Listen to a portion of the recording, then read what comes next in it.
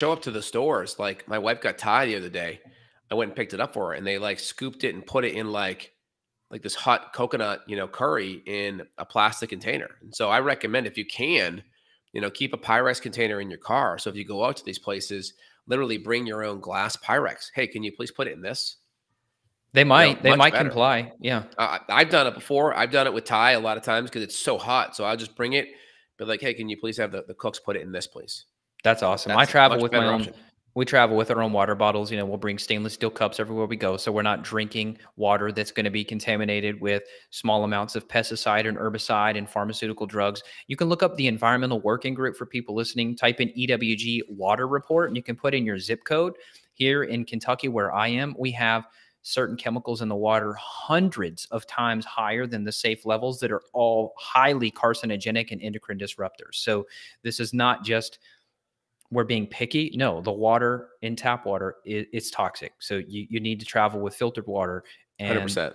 you're saving your gut. We know that parts per billion of glyphosate damages good bacteria, which creates bacterial overgrowth. So unfortunately, it has become more complicated to become healthy. Have you seen those memes? I'm sure you have, of like a bunch of skinny people at the beach in the 1960s and then all the obese people in the 2020s at the beach. And it's like, what happened? And Yeah.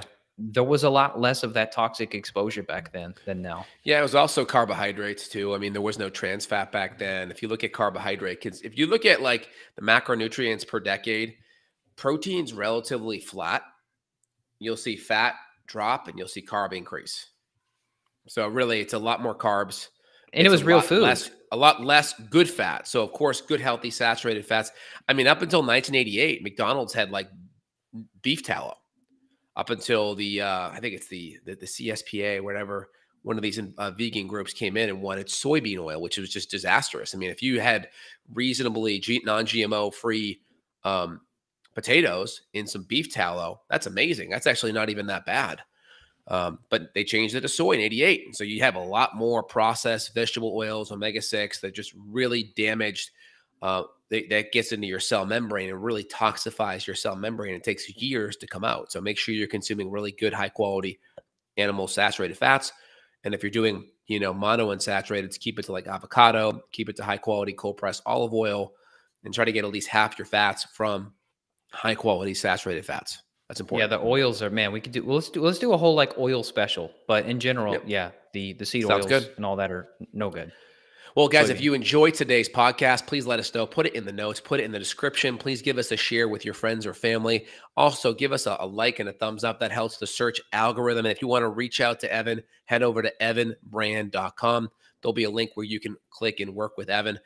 Head over to my site, justinhealth.com. I'm Dr. J. We'll put links down below. If you want to work with us, we are available worldwide.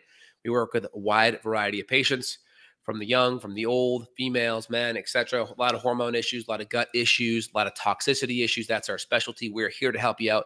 And if you want to support us, we'll put links down below to different products that we recommend in regards to today's podcast.